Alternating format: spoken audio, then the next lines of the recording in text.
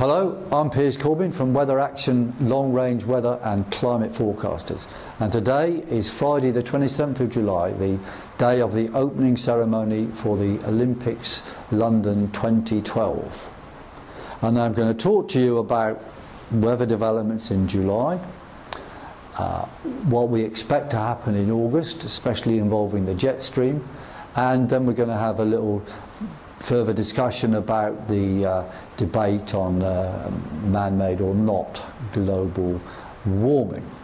First of all, during July we predicted a lot of extreme events around the world, very extreme events. What we said about America, for example, was we went into a lot of detail, which has been verified. We'd see some more cold air coming down at times in the northeast, some very intense storms in the northern and eastern parts and other parts, but most intense there, and ongoing heat and drought in the centre, and complicated things, but sometimes some more forest fires in the southwest. And all of those have been well verified, except I have to say the forest fires, sometimes we overrated what would happen, although we were very accurate about the end of June.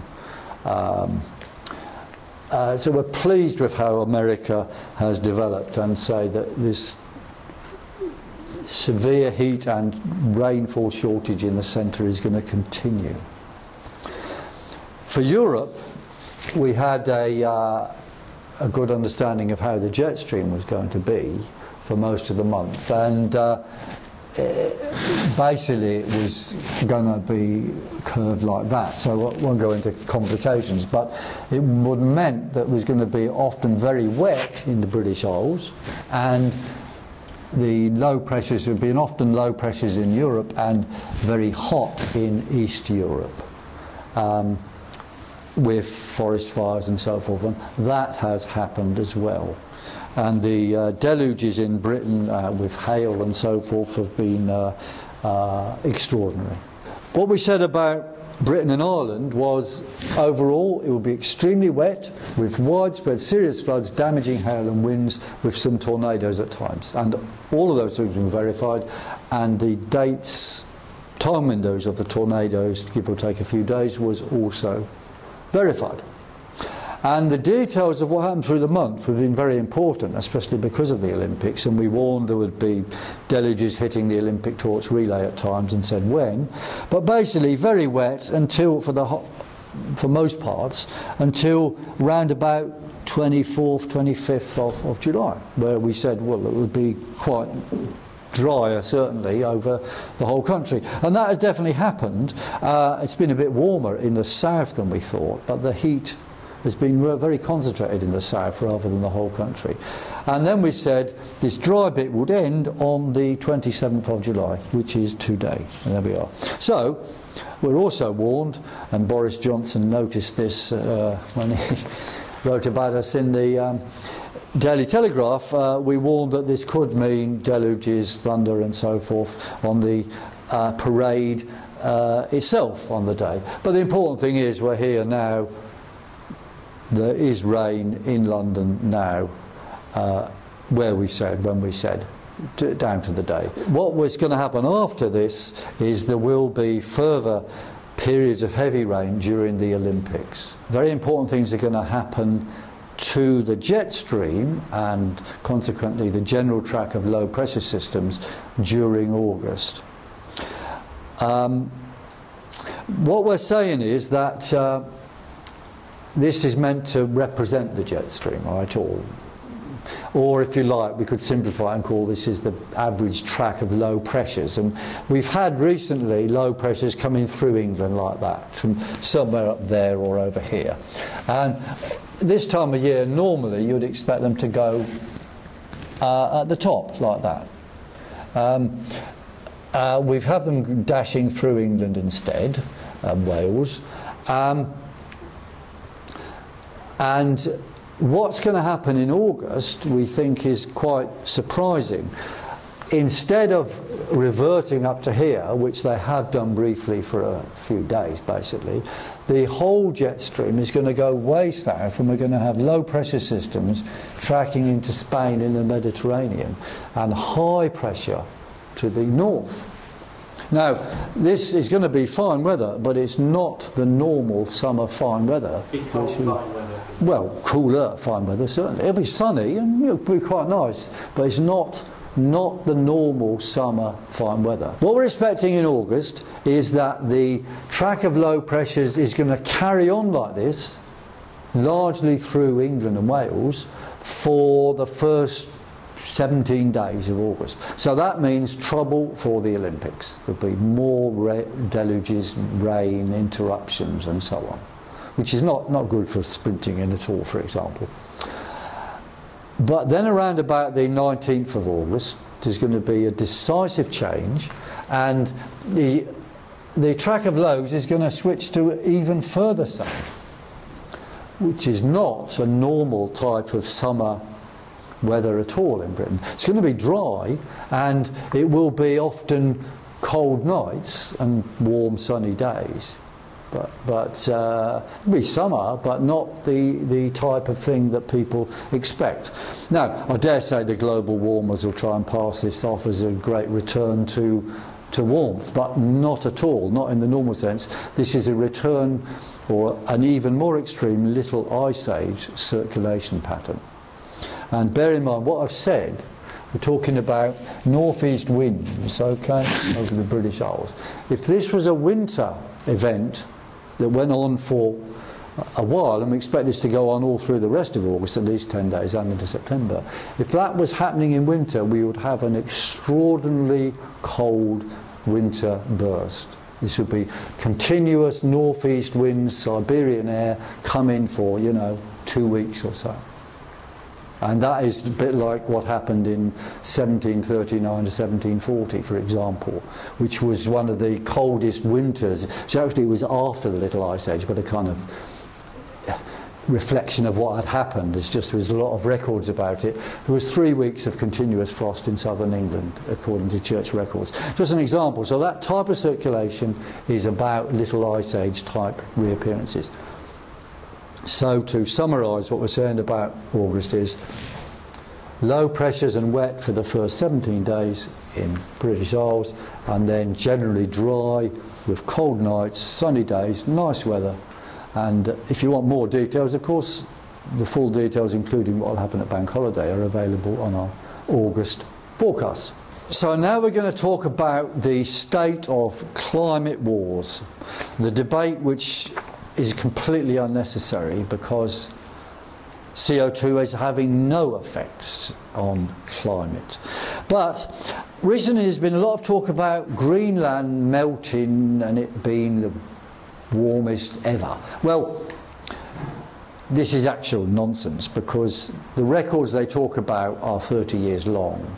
So even if it is the warmest in 30 years, it doesn't tell you much at all.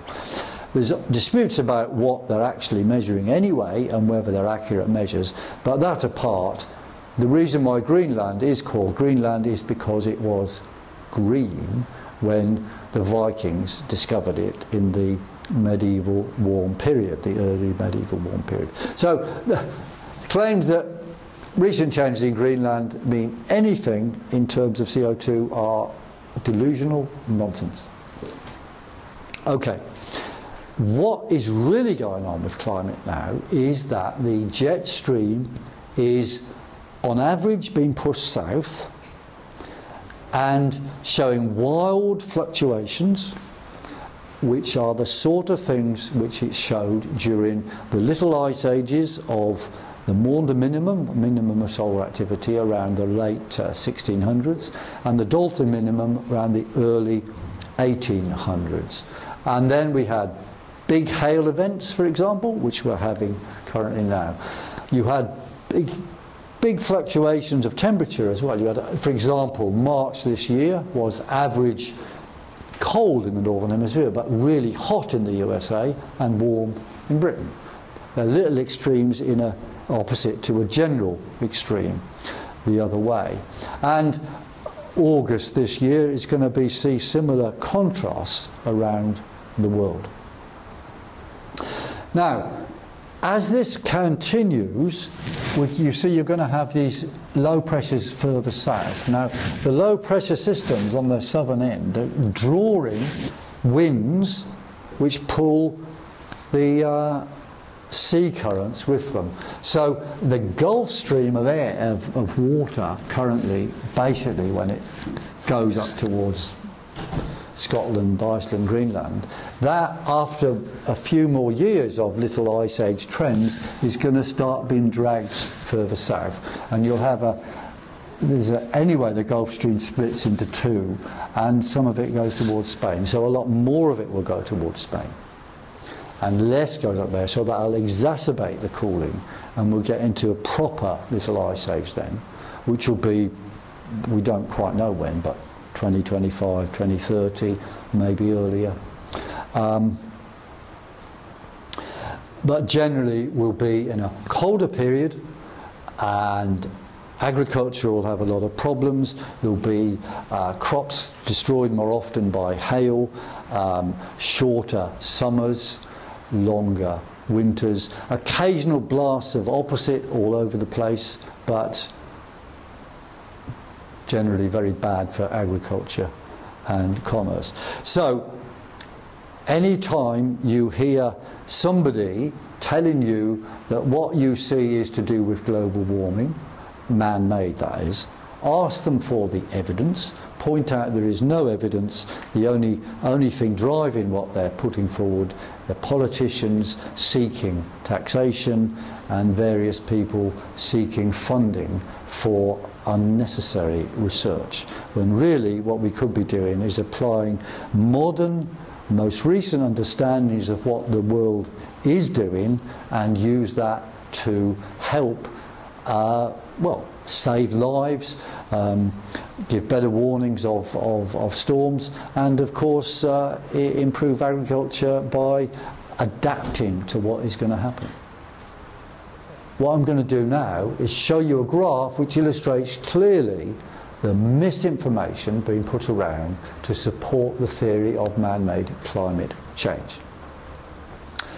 The upper graph here is a set of data sets of world temperatures assembled at the University of East Anglia and sponsored by various world organisations. The problem with these data sets is they change the stations they're looking at as time goes on.